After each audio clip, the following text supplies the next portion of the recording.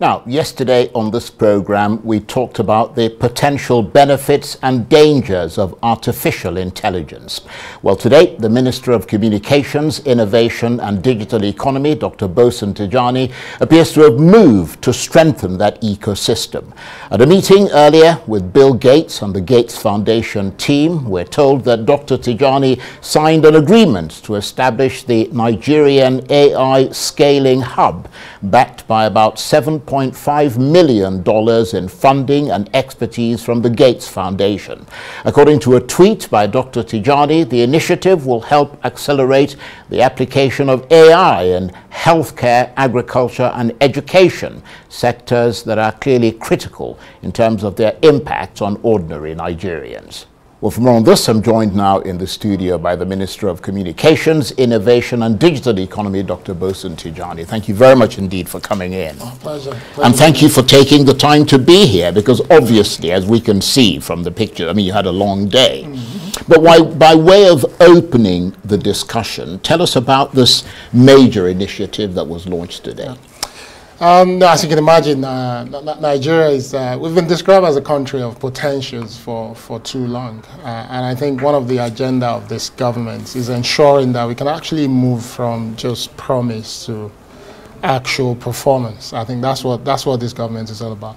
So when we came in, we figured that on two hands. One, that artificial intelligence, which is now a phenomenon that no nation can shy away from, has significant opportunity to help raise productivity across key sectors in Nigeria. You know, productivity has been a major challenge for us, whether you look at agriculture, education, healthcare. Productivity has been a major challenge.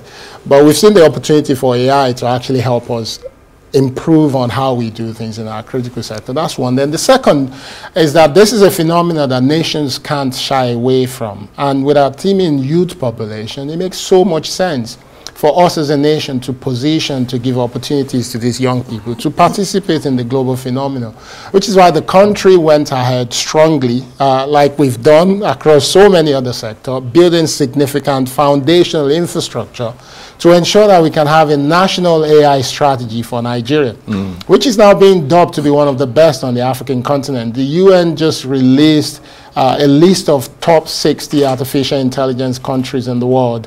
And guess who is on that list? Nigeria. And the Oxford University also just released another list, which is focused on how government is prepared and the vision for AI in countries all over the world. Right. We're rated 100% for vision. So what we've seen is a lot of young people, tech entrepreneurs, building artificial intelligence solutions. But we know that globally, AI can't scale in any country without government participating. And what this AI scaling hub is meant to do is to support those who have managed to build prototypes of their solutions. So these are not just ideas, prototypes, but they are at a point where you can accelerate those prototypes to a point where they can scale and add value to society. So Mr. Gates, of course, I was fortunate a few weeks before my appointment. He was in Nigeria. I hosted him with a lot of young tech innovators from all over Africa. And now just mid-term into this administration is back and is supporting the work we're doing at the ministry to ensure that we can identify those solutions who can help us change things in agriculture. I'll give you an example. In agriculture, there are a number of companies that the government is backed that will benefit from this program. There's one that has built something called early detection for diseases in agriculture, and they focused on tomatoes to start with. There's a disease that is called the tuta, I think it's called absoluta, which is a common disease in the north and in the Benue area. Right. So they've built a solution that will help farmers detect earlier on in the process whether those diseases will come, the infestation is coming, and what they should be doing to treat it. We've seen some AI models that is being built by some of the people we've supported that is focused on, again, how do we manage the release of the dam water that is typically happening between Cameroon and Nigeria, and how can government better prepare to manage those situations so that they don't take us by surprise. We've seen a lot in healthcare. For instance, for AI to work in healthcare, there's something that is called imaging. archiving imaging that AI needs to pull so that when AI sees patterns for certain diseases, it can quickly update you. Right. For most of the diseases that are unique to black people, we don't have enough library of images that AI can leverage. Those things are now being built in Nigeria, and they will support how we can apply AI, but also globally how other people can leverage AI for black people. And of course, Bill Gates is putting up money for these things, which rather helps, doesn't it? It does, yes. But beyond the things, I mean, these sound very significant and very well targeted, because those are critical areas, obviously. But I mean, we had a discussion on this program just yesterday on the dangers of artificial intelligence, especially as 2020, because a lot of people don't actually see the bits that you're talking about, which is why it's good that you came to talk about them. I mean, people think of, you know, mock-ups on the internet. When you say something, somebody twists it, and it looks like something else. And we're talking about the dangers of artificial intelligence, especially as 2027 draws near. And we are starting to see that dangerous misuse of AI technology to distort facts, deceive people, and so on.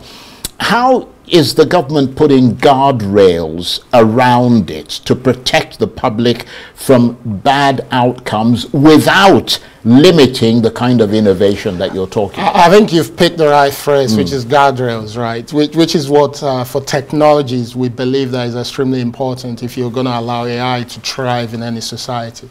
You know what we did when we're building our national AI strategy was actually to develop an AI model to find the best Nigerians in artificial intelligence all over the world. So what the model did was to take all academic publication in AI, strip them apart, and extracted the names of the authors. And we have a name library that tells us if your name is a Nigerian name or not. So AI is able to identify the authors of top-rated academic publications in the world that are focused on AI. So we found close to 5,000 of those people. We whittled down to 100. And we published the names of these 100 people. We got a lot of Nigerians working in artificial intelligence within the private sector.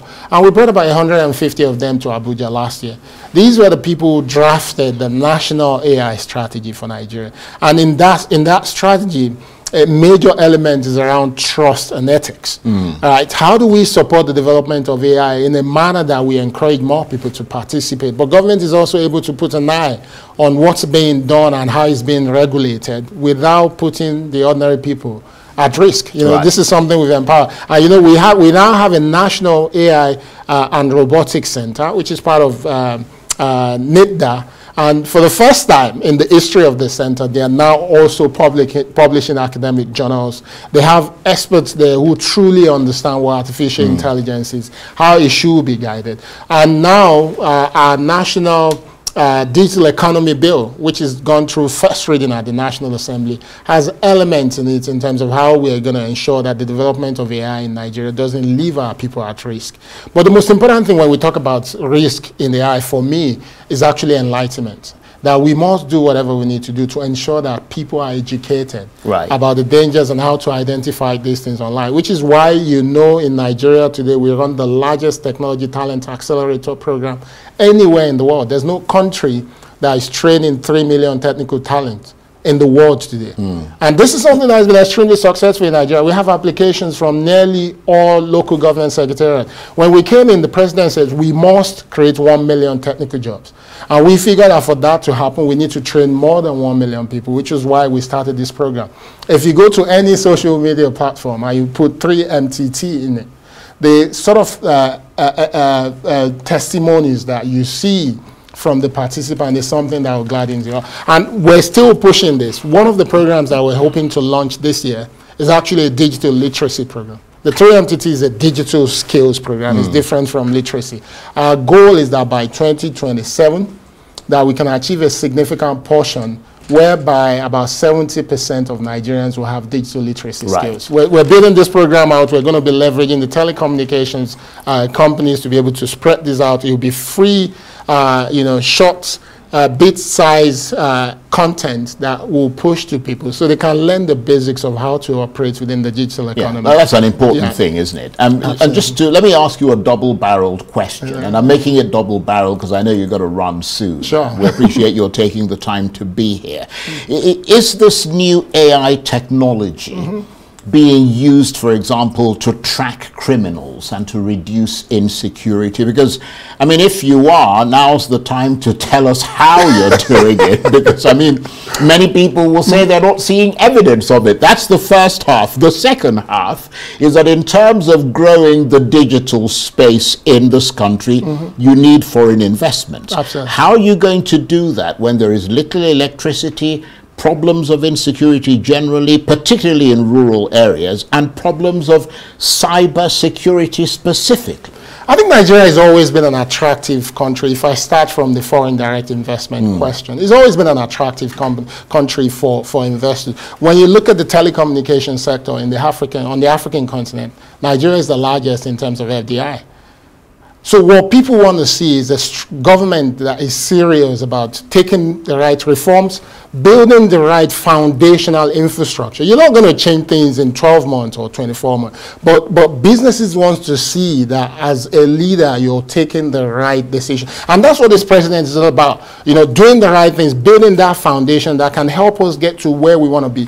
When I came in, I met a lot of the companies within my sector, and they gave me 3 lists. The large telecommunications company, they said, 1, we want our equipment to be protected because they're getting vandalized, and when they get vandalized, we can't provide the service, we have to spend more. 2 is that we have to try and harmonize taxes. And the 3rd one is that we've not been able to increase tariff in 10 years, which means we cannot bring in more money into the market. In 2024, we did the first 2. Right? You saw the tax reform that happened. We declared all telecommunications infrastructure as critical national infrastructure. The president signed this, and it's been gazetted. Right? The only thing we couldn't do was the tariff one, because we had to do an extensive study. But if you go back to 2024, if you compare the foreign direct investments in 2023 to 2024, in Q1 2023, we had about $22 million thereabout coming to the sector, Q1 2023. Q1 2024, because of what the government was doing, we had close to $200 million. Right. By Q2, I think it went on in 2023 by just $3 million. By Q2 2024, we hit over $200 million US. You know what we've seen? Now that we're able to figure out how do we increase tariff without necessarily putting heavy burden on the citizen, but also allowing the businesses to continue to make some profit. We've recorded over $1 billion in equipment purchase for the telecommunications sector. So when people talk about quality of service, what I say is, wait, let's see what's going to start to happen in Q3. Because when they place the order for these equipment, it's going to take them about 2 quarters before they come in, before they install. I strongly believe that the quality of service is going to change. The other thing that this government is doing along the line of critical infrastructure, 2 things. The president noticed that a lot of our rural areas where we have about 20 million people living are ungovernable spaces because they don't have connectivity. The private sector is not invested in it. And it was the president that actually requested that we must find ways to fund the installation of telecommunication towers in those areas. Now we're working on a deal that is going to invest about 7,000 telecommunication towers. We launched the first pilot last week in a village just outside of Abuja, close to Gwagwalada. No towers, no telecommunication services. In less than 12 hours of installing the services, we had over 12,000 minutes of calls that has been made. And we've never recorded anything less than 12,000. Since this was installed, just I think it was launched commission on Thursday last week, you know, the video is online. Right. And what we're seeing is the impact. But on top of that, remember what we've been talking about, the biggest project we're actually doing in this sector is a $2 billion investment in 90,000 kilometers of fiber optic cable across the country. The government is not doing all the investment. We're doing up to 49%. We're bringing private sector in to balance that investment. That will make us to own the 3rd longest fiber optic cable in the whole of Africa in Nigeria. And the implication of that is that the quality of connectivity that our people will get, regardless of where they live, is going to shoot up astronomically. And we've seen from the World Bank that 10% increase in the quality of connectivity leads to about 2.5 increase in GDP. Well, it sounds very impressive. I'd love to grill you further, but conveniently for you, you've got to run. So I'd be more than happy to come back. No, please come back. It's been really nice talking to you, and your enthusiasm is infectious. Absolutely. So I hope it's translating into real sort of... It does. I always encourage people. You know what I say to people? Sound like you know what I say to people? Yeah. Fact check everything we say. No, I don't doubt you. Because this is fact. It's not... I'm just saying that your enthusiasm is infectious. Because I know the power of what I've been given. Yeah. And I'm privileged to work with a president who understands how to truly build a foundation for development. Right. And that's what I believe that Nigeria needs at this point in time. Nothing more than that. We have to lay the foundation to be able to allow our country to move to where we should be, not just stay as a potential. Okay. Well, that music means we've got to rock. Well, good to talk with you, and thank you very much indeed for coming in. Dr. Bosun Tijani is the Minister of Communications, Innovation and Digital Economy. Good to see you. Thank you, my pleasure.